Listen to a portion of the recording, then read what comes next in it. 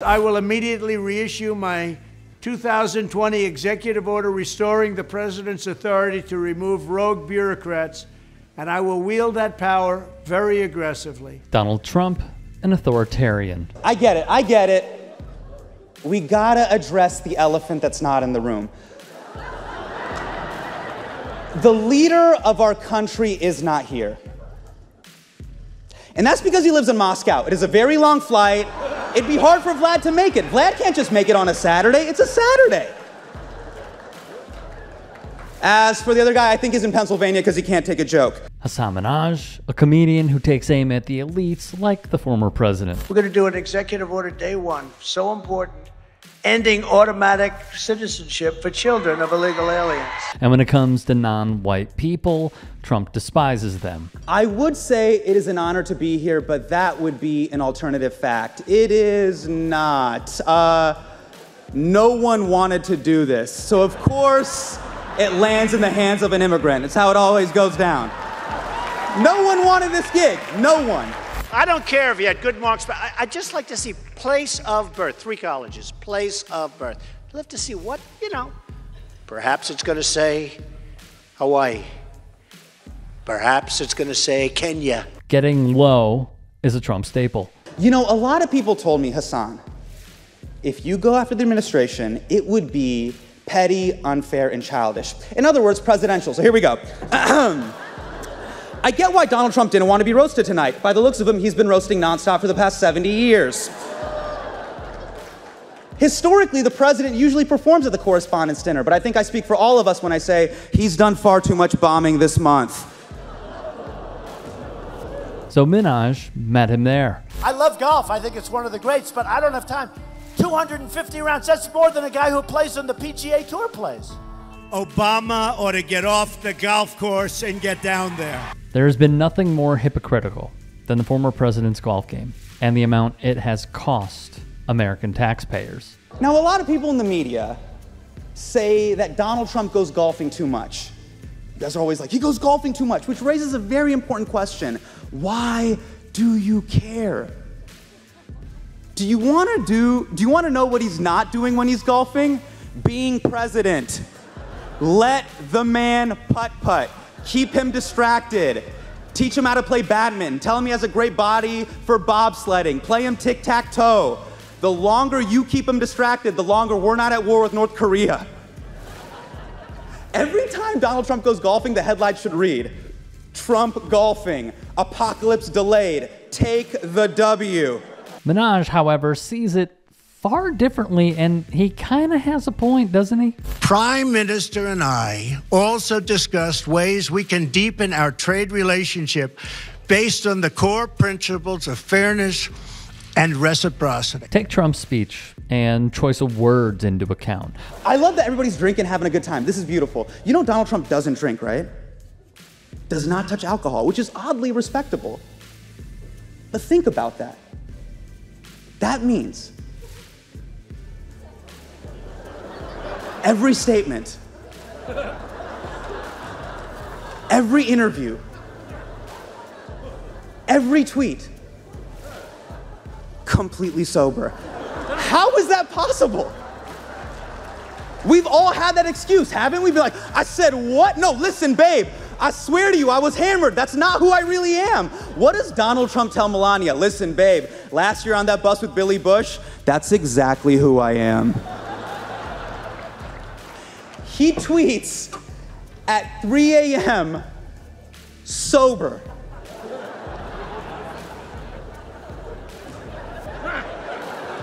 Who is tweeting at 3 a.m. sober? Donald Trump, because it's 10 a.m. in Russia. Those are business hours. A fair point on the no drinking rule here from the comedian. It is surprisingly respectable. Steve Bannon was a man who operated on the dark fringes of America's far right, proudly calling Breitbart the platform for the alt-right, a platform that wrote headlines like, would you rather your child had feminism or cancer? And political correctness protects Muslim rape culture. He allegedly objected to the number of, his words, quote, whiny Jews at his daughter's school. Bannon reportedly suggested disenfranchising black voters. He thought that might not be such a bad thing. He said he wanted women who lead this country to be feminine, rather than a bunch of, a word I will not say. He warned that the US could turn into the Islamic States of America, and repeatedly promoted an astonishingly racist French novel called The Camp of the Saints that warns of a brown migrant invasion of the West. On this guy? Now, a lot of people think Steve Bannon is the reason Donald Trump dog whistles to racists. And that is just not true. Ask Steve Bannon. Is Steve Bannon here? I do not see Steve Bannon. I do not see Steve Bannon. Not see Steve Bannon. Not see Steve Bannon.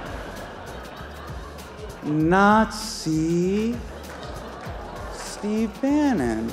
Minhaj speaks truths through comedic deliveries. African elephants are listed as threatened under the Endangered Species Act. The policy would affect President Trump's both adult sons, Eric and Donald Jr., who are longtime trophy hunters who've repeatedly posed for photos with dead animals in Africa. A 2012 picture of Donald Trump Jr. in Zimbabwe shows him standing in front of the corpse of an African elephant, holding a knife in one hand and a severed tail in another. The kids were also not off limits. Now, for the 9 people watching on C-SPAN, there also was another elephant in the room, but Donald Trump Jr. shot it and cut off its tail. He's been a tremendous champion of supporting families and enabling them to thrive in the new reality of, I certainly heard the criticism from the media, and that's been perpetuated. Including Trump's favorite child, Ivanka.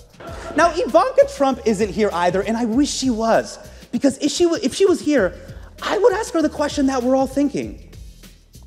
Why? Why do you support this man? Because I get it. We all love our parents, but we wouldn't endorse them for president. Like if someone's like, hey, Hasan, should your dad be president of the United States? I'd be like, my dad? Najmi Minhaj?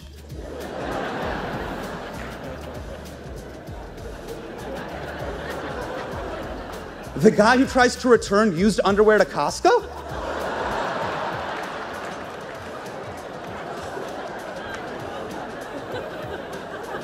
No!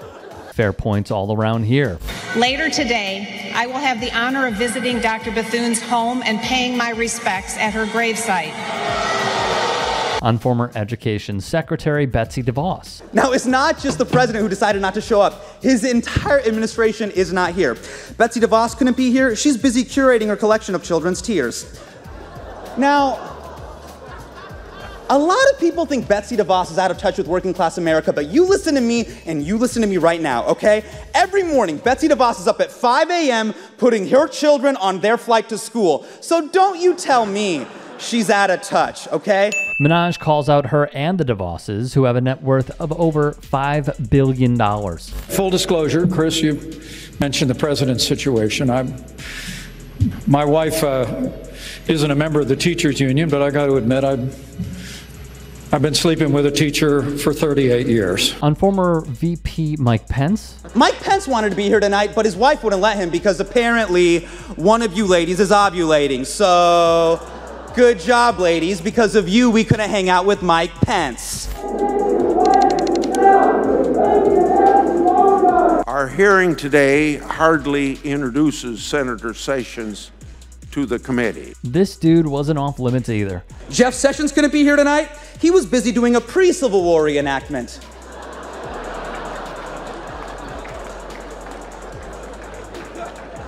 On his RSVP, he just wrote no, just no, which happens to be his second favorite N-word.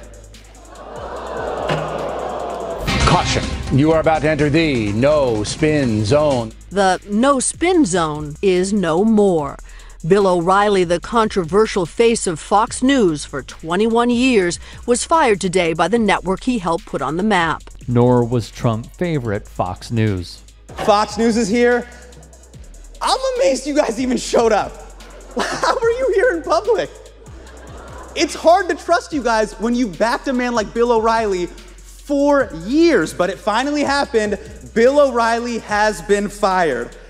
But then you gave him a $25 million severance package, making it the only package he won't force a woman to touch. Now, in O'Reilly's defense, he was told by a close friend, when you're a star, they let you do it. You can do anything. You guys are having a hard time with Jesse Waters right now, too. He's on a break right now, right? He's on a break. Just like my childhood dog is staying at a farm upstate. I get it. I know that move. Now, I know some of you wondering, Hasan, how do you know so much about Fox News? Well, as a Muslim, I like to watch Fox News for the same reason I like to play Call of Duty. Sometimes, I like to turn my brain off and watch strangers insult my family and heritage. Before we jump into it, if there are any stories we missed, if there are any that you would like to submit, get at me and follow me on Twitter, Instagram, TikTok. DMs are open, and please, if you can, become a channel member here at TYT Sports or go to tyt.com/join. It is pretty interesting how the paradigm has sort of shifted over time with those who are, in more ways than one, dismantling the country, cannot face the music against professionals, comedians like Hasan Minhaj and others.